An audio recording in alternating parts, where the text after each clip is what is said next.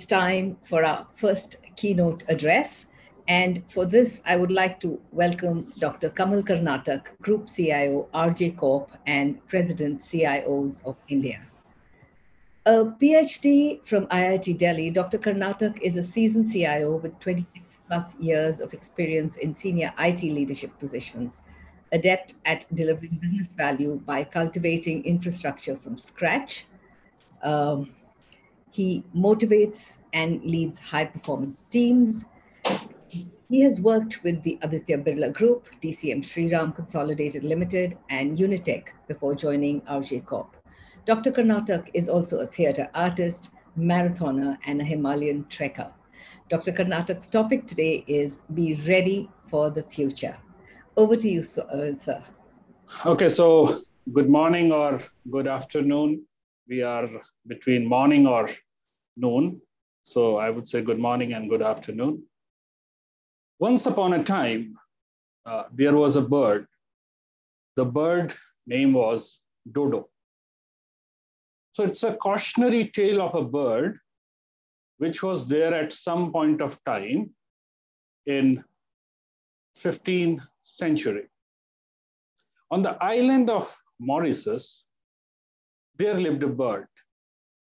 This bird used to live in an area where there was no predators. Contemporary records tells us that this bird came in this island as a pigeon, and it used to fly very high. In fact, its wings were very powerful. But over a period of time, since there was enough food available in this island, and also there was no predators, the bird has lost its ability of flying.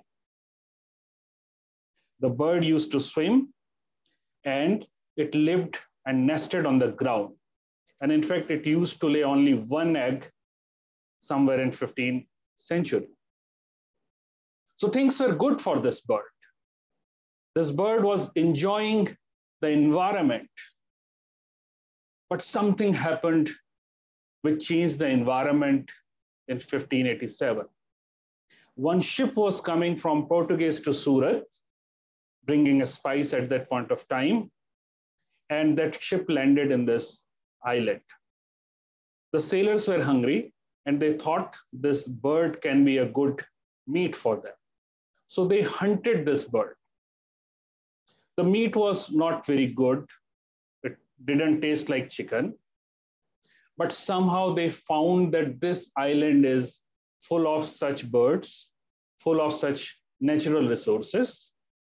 So in 1598, Dutch people started habitating in this particular island. With sailors, with humans, came monkeys, came pigs, came rat, and they started eating this bird. This bird was not sure about this changed environment. She has not started fighting with them. In fact, she used to come with all the humans, all the pigs, all the monkeys. She didn't realize that now environment had changed. So what has happened?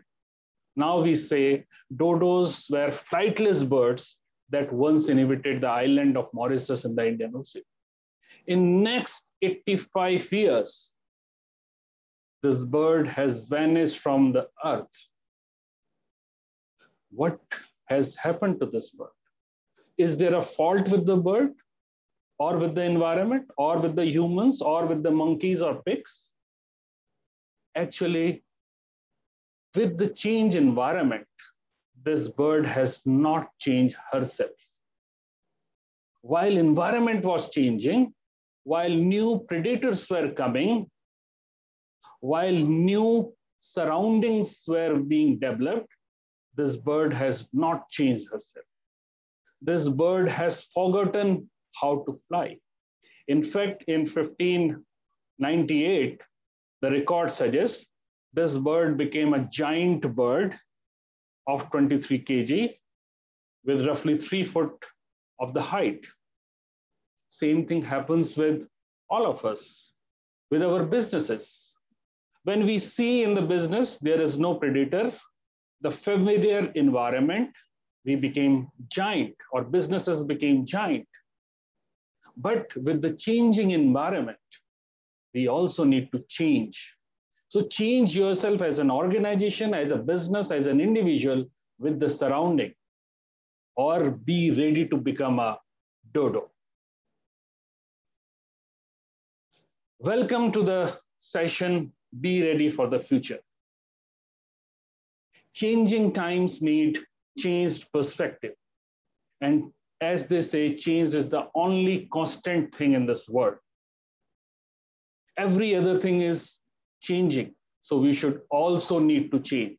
If we talk specifically about the IT information technology, we know that devices are getting extinct. At some point of time, we used to have handycam, we used to have camera, we used to have telephone, watches. Everything came down to a one device called cell phone. Saying this in 2011, Mark Andreessen wrote, "Software is eating the world." It was 2011, 10 years ago. Now the space has increased tremendously. We have seen in our lifetime that our desk has changed. Our desk used to have encyclopedia. Our desk used to have calendar, photo frame, many things, diaries. But all those things vanished. First, they came to the laptops or desktops, then they came to the cell phone. And people are talking maybe next platform can be the goggles or glass. So while environments are changing, there is a new buzzword which is coming, that is artificial intelligence. Everybody is talking about artificial intelligence. In this forum also, we are talking about artificial intelligence. I attended 2 forums yesterday. The theme of both the forum were artificial intelligence. So everybody is talking about artificial intelligence. In fact, people are saying that now even your mundane works would be done through artificial intelligence. So probably human will lose its ability of thinking. But what this artificial intelligence is, should we fear with this phenomena or we should use it? This is what we are going to discuss today. And then I would also like to take you to the automotive industry, how AI is changing the automotive industry as a whole. So artificial intelligence has increased the human capabilities. We have power of hearing. We have power of visioning. Long back, technology has done it for us. When radio came, we have started hearing all those songs, all those things which were miles away from us. We watch matches, football matches, cricket matches, which are not happening near us, which are happening miles away from us. So technology has given us that power. So artificial intelligence is bringing that power to us. But should we worry? We should worry not of the technology, but of the uses of that technology. As somebody has said recently, our world will change more in next 20 years than in the previous 300 years. But it could be heaven or it could be hell. It depends on the uses of that technology. Same technology, same artificial intelligence, which can be used for good things in automotive, in healthcare, in finance sector. The same can be used by cyber criminals, by terrorists. So it's not the fault of the technology. It's the fault of human. The future is always better than we think if we don't confuse the tool with the purpose. Tool is only the enabler. This is up to us how we use that tool, how we make use of that technology, which can enhance our life, which can enhance our surrounding, which can enhance our future. We have seen in past that people are talking about data. If you see in India, the biggest oil making company, Reliance, they are moving into technology. They are coming up with Geo. So data is like a new oil. If data is new oil, then artificial intelligence is the new electricity. So what this artificial intelligence is going to do, this is going to kill all that which is routine. Anything that can be digitized or automated will be the end of routine. Anything which you can define, if you can describe your job, probably in future that job is no longer required. So probably tomorrow artificial intelligence will say, useless humans, why humans are required? But yes, artificial intelligence cannot have the kind of ideas which we human can have. Probably artificial intelligence cannot understand the poem, the nuances of an art, nuances of a poem, cannot write probably the poem. So these are the areas where we humans can have the edge over AI. So everybody is talking, as I said, everybody is talking of AI nowadays. But why now? Suddenly, what has happened in recent year?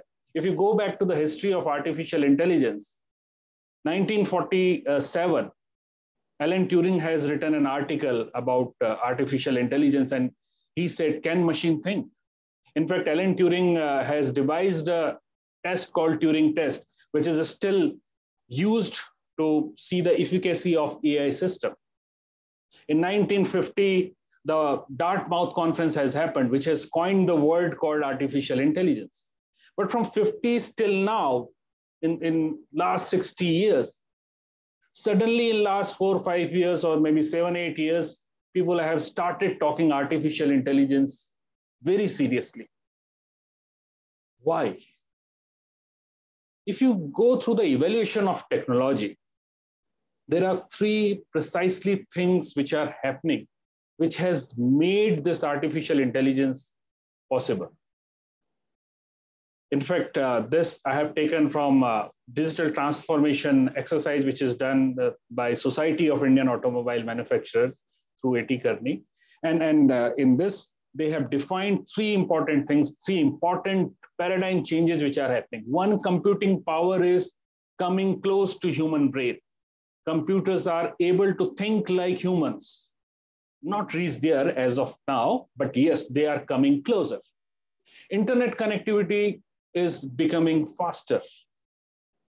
We are able to see pictures or movies in a real time. That is the reason OTT app has suddenly come into the existence, and people are enjoying all those things. During this lockdown, people have binge watched those web series just because of the internet connectivity. Otherwise, that kind of creativity was earlier also. Third things which is happening, miniaturization. Sensors are becoming smaller. While it is becoming smaller, it is also becoming affordable. It is also becoming cheaper. So these are the 3 primary factors.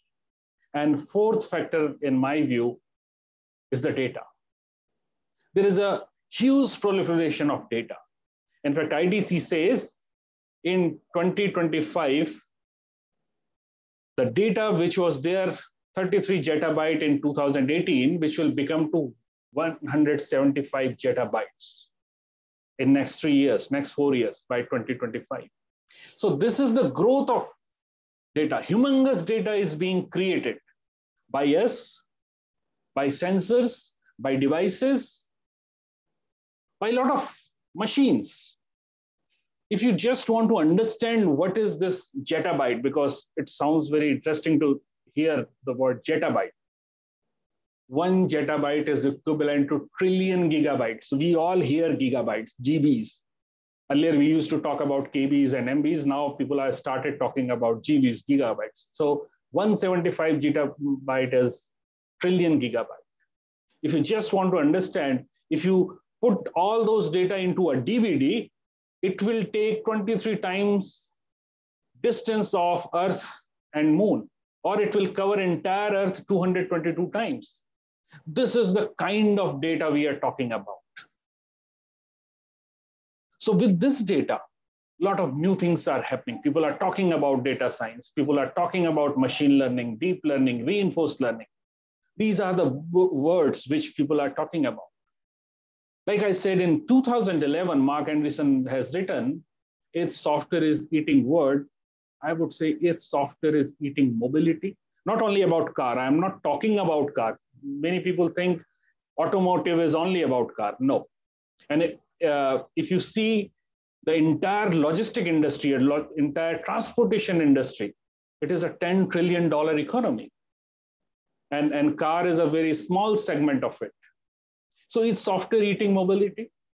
Will the future transport will be a software which can be upgraded just like a software upgrade? There is a possibility which we can think of. If you see from an electronic systems point of view, in 1970, only 5% of your systems were automated or electronic systems. Today, it is roughly 40%, and by 2030, it would be 50%. So 50% of your components are electronics, which can be upgraded through a system, through a software upgrade, which has a firmware. If you think about Google nowadays, if you think about Google as a company, we think Google as a software company, primarily a search engine. If I talk about NVIDIA, if I ask you what NVIDIA is, many of you will say NVIDIA makes GPUs, a graphical user cards. Amazon is a commerce entity. Probably some of the IT folks would understand commerce, Amazon as a cloud computing organization. But if you see the Google car, the company which is made by Google Waymo, it is the most valued company in Silicon Valley. In fact, at some point of time, somebody predicted that it would be a $130 billion company. But now the valuation has come down in the last 2-3 years. But yes, it is still one of the most valued company, and it has started driving or self-driving car, which doesn't require any driver.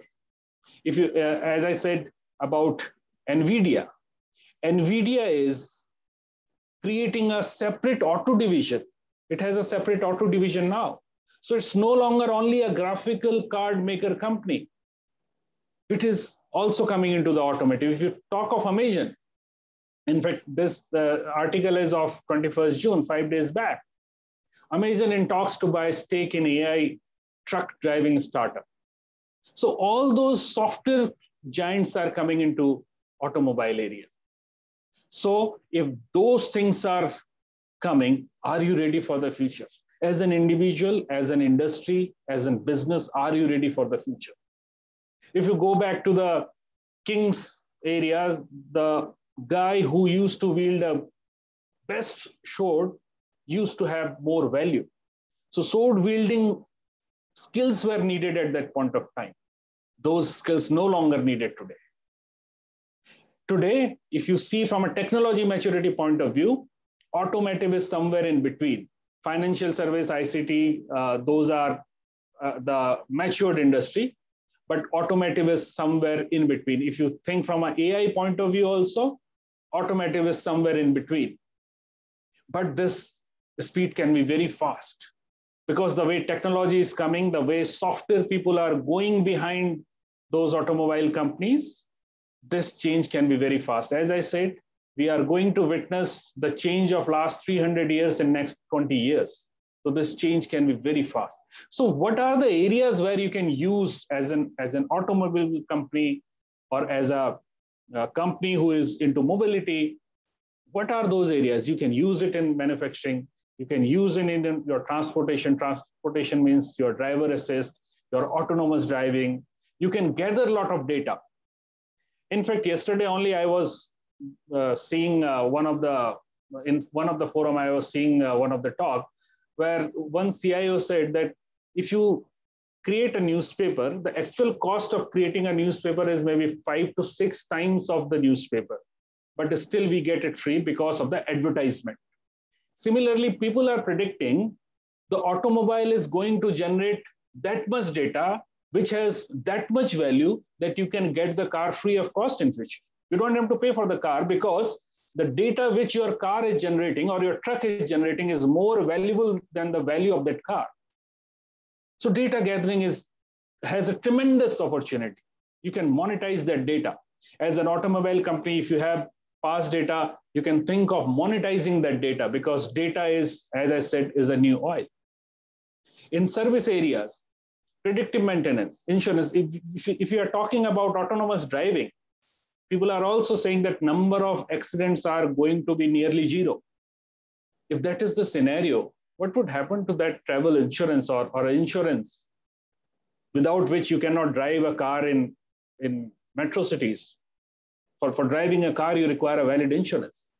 But if there is an autonomous car which is coming, which has 0% rate of accident, what would happen to that insurance company?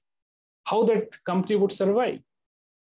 So these are the areas where you can think of. With the paucity of time, and I cannot touch all the area, but I would suggest there are 4 conflection points which are going to change the mobility industry as a whole. With AI, with technology, the cost is going to come down. So low cost.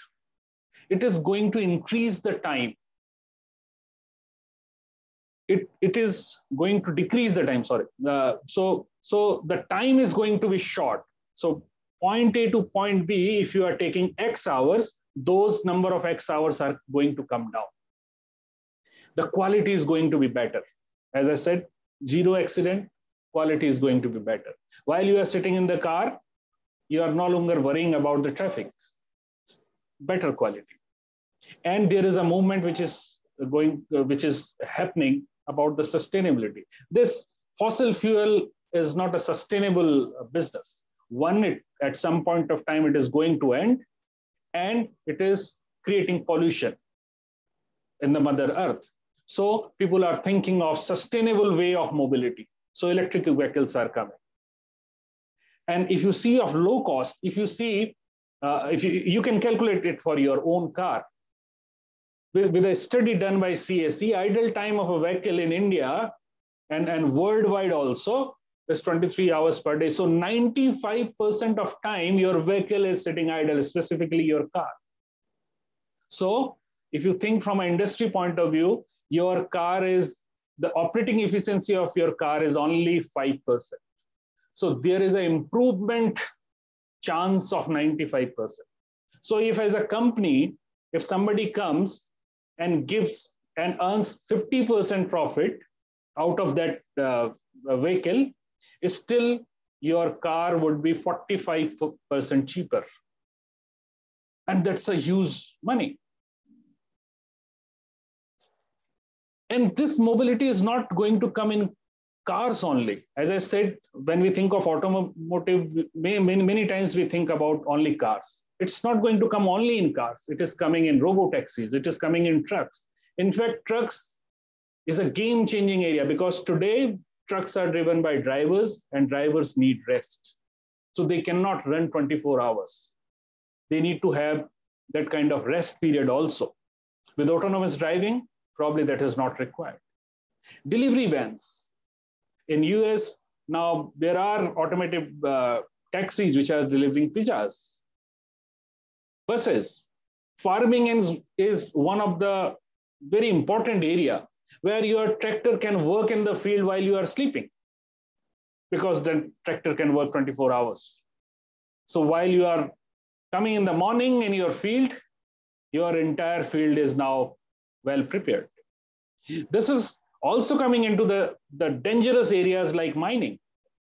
The autonomous driving technology is available for this. This is a car from Scania, which is a kind of mining tractor.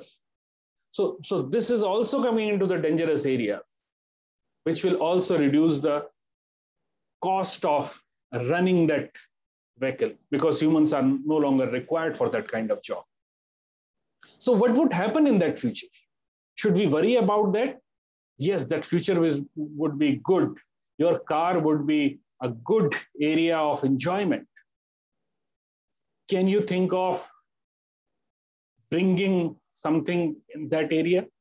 Can you sell something in that area? People are thinking about that, because car is going to be a new social area where you can socialize with people.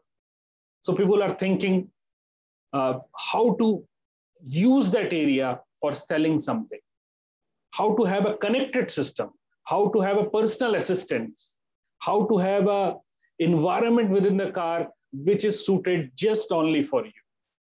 So people are thinking in that area. So now the question comes, what to do? If these things are coming, what to do? And if we know what to do, then how to do? Should we fear about this AI thing? In my view, no. In one of the book, 7 Habits of Highly Effective People, Stephen Covey says, area of concern and area of influence. So we should work in our area of influence. But what happens? Our area of concern is so big that we forget to use our area of influence. If we start using our area of influence, that circle, if we make bigger and bigger, our area of concern will be smaller and smaller. So instead of fearing this AI or technology thing which is coming, we should try to use it. But how to do that? So this is my formula, 5E into 5G. People are talking about 5G in a telecom area. I am talking about 5G from a different point of view. First of all, every journey starts from within. First, you need to educate yourself. So grow yourself. Then grow your team. And we will see from an AI use case point of view how to do that. So grow your team, then grow your business. If your team will grow, obviously your organization, your business will grow. And you should not leave it only at that point of time. You should grow your community. So together we should grow. And effectively our country should grow. And effectively our world or Mother Earth should grow. So this is a growth formula, but how to do that? Education. Education is primary thing. Educate yourself. Many people come to me and they say, I want to learn about AI. I want to learn about self-driving car. How to do that? Today in internet, most of the things are free of cost. In fact, I was looking at one course in Udacity on self-driving car, which was started in 2011.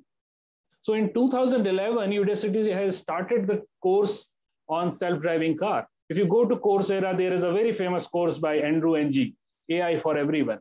There is a course on Element AI, which is again free of cost. So there are many things which are free of cost, is specific to automotive industry and also towards technology and AI as a whole. So you can educate yourself. Once you have done the education of yourself, your team, your organization, try to do experiments with the AI. Try to take 1 or 2 small use cases and experiment with that. Use that use case within your organization and let people experience that power of AI or power of technology. And don't say it AI or technology. Just give the kind of experience your user wants, your customer wants, your vendor wants, your ecosystem wants. Give that experience. If they would like the experience, they are going to come back to you. They are not going to ask anything from you. Then once you have seen the good experience of your customer, expose it to more and more number of people. Do it small and then go for a big bang approach. Expose this particular experience or experiment within your organization. And once you have done it, expand it to the ecosystem. So this is the formula which is going to help all of us, not only in the AI area, but also in other areas as well. So from that point of view, I would say we need to start from within. And one very important thing is we need to be consistent. What happens as an organization, as an individual, we start something, and then at some point of time, we see that some other thing is coming, some new technology is coming, and we focus more on that, we forget this thing. So we need to be consistent with whatever we do. And now people are talking that don't talk about cost because speed is the new cost. Earlier, people used to say that either you reduce your cost or increase your revenue. These are the only two things in a business. But I would say no, there is third thing also. There is third dimension also, which is the speed. So don't talk about the cost, talk about the speed, how soon you can do it. Because even if you don't want to do it, you are not seeing like a dodo that your environment is changing. There is somebody who is going to do it faster than yourself. So in any case, you are going to be extinct. So speed is the new cost. So what you need to do? You need to do the experiment with the technology, experiment with the pilots, experiment with the POCs, make mistakes, fail fast, and fail cheap. Believe me, future is brighter. We always fear of the technology. We always fear that what would happen in the future, but we see only from our today's point of view. We don't see that future is unfolding in a various dimension, in various ways. Before ending, I would like to tell you one story of 1893. In 1893 or 1894, the primary mobility vehicle used to be horse. So there used to be horse cart. And with horse, every 2 to 3 hours, you need to give them rest. You need to give them food. So with that, there is a requirement of more horses. In order to run your cart, you need to have more horses. And with horse, there come the manure. So somebody has predicted in 50 years, every street in London will be buried under 9 feet of manure. This was taking the data and extrapolating it to the future. So somebody has really done that. And in 1893, actually, this is a picture of March 17, 1893. This was a Morton Street in Letford, which is full of manure. So somebody has predicted that this would happen. But suddenly, automotive came. Suddenly, motor car came. And everything which was predicted, which people were fearing, everything has gone. So what I say, there is a knowledge available in the world, especially in the internet world. So use that knowledge to create kind of experience for your customers, for your teams, for your organization. With that knowledge, with that experience, if you are creative, you can bring new dimension to same knowledge. With that, I end my presentation. If any question and answers are there, I'm ready to take that.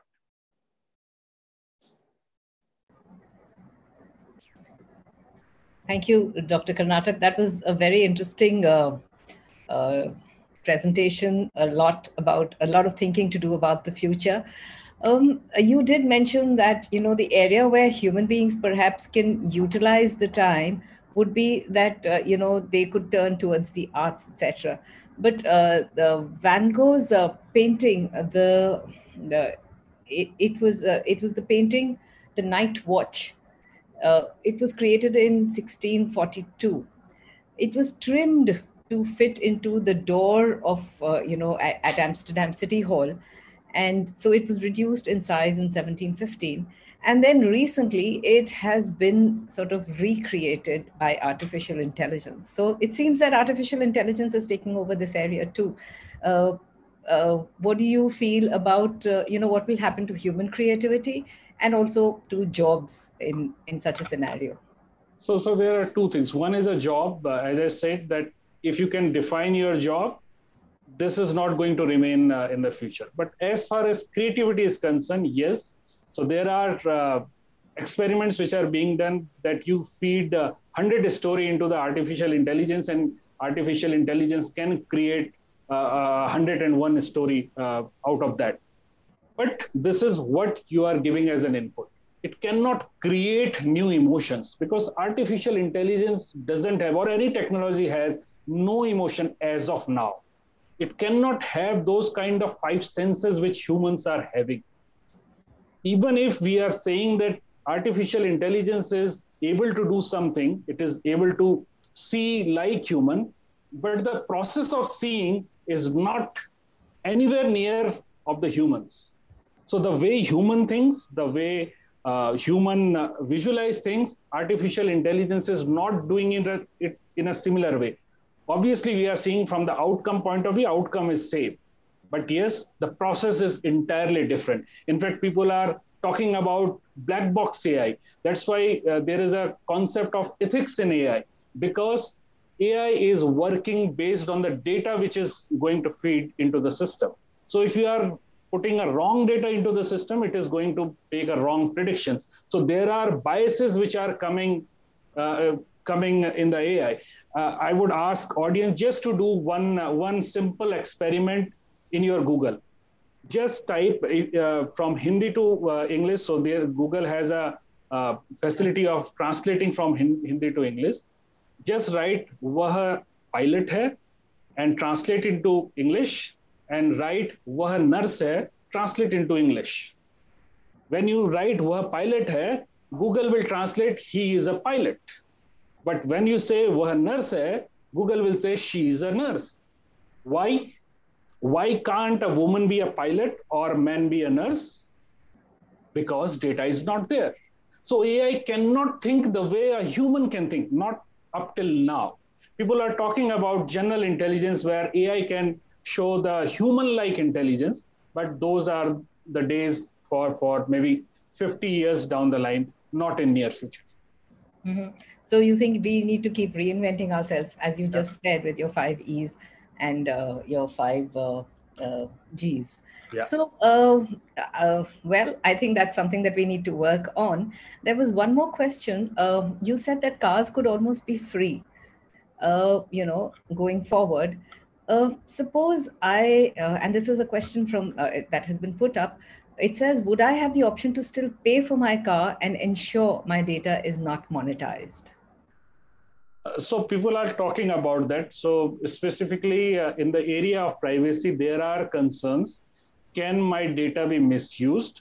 So yes, people are talking about that. So there are two kinds of data. One kind of data which is required to run that car. Second kind of data which can have your privacy embedded into it.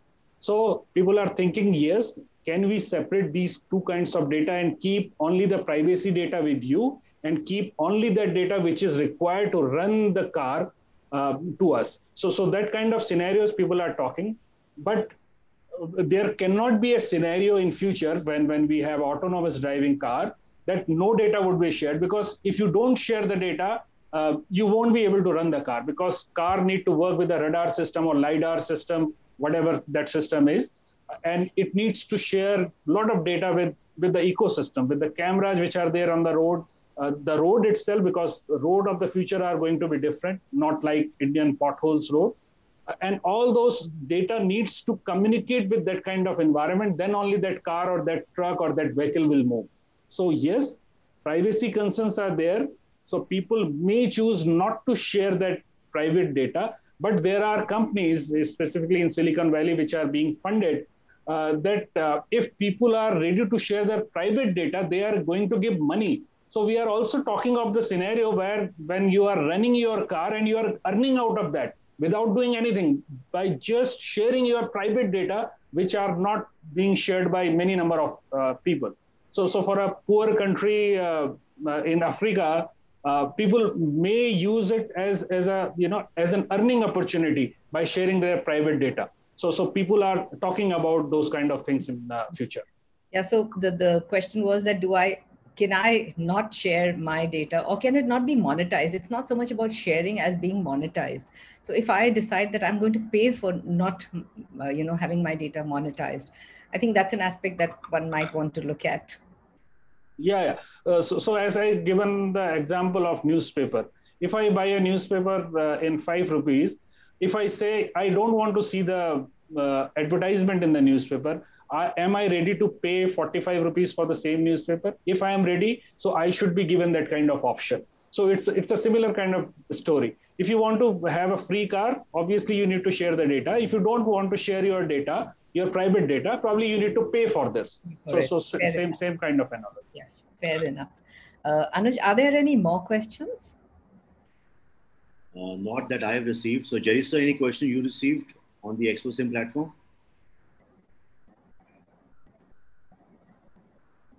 And by the way, I would like to congratulate Dr. Kamal for a beautiful session. It was an eye-opener, and especially the examples and the parallels that you have drawn. It's really a nice magic eye to the future. My compliments for that, sir. Thank you. Thank you. So we'd like to also offer to you a small token, a memento of our appreciation for your presence here. So please do accept this memento. Dr. Kamal Karnatak, thank you very much. Group CIO, RJ Corp, President CIOs of India.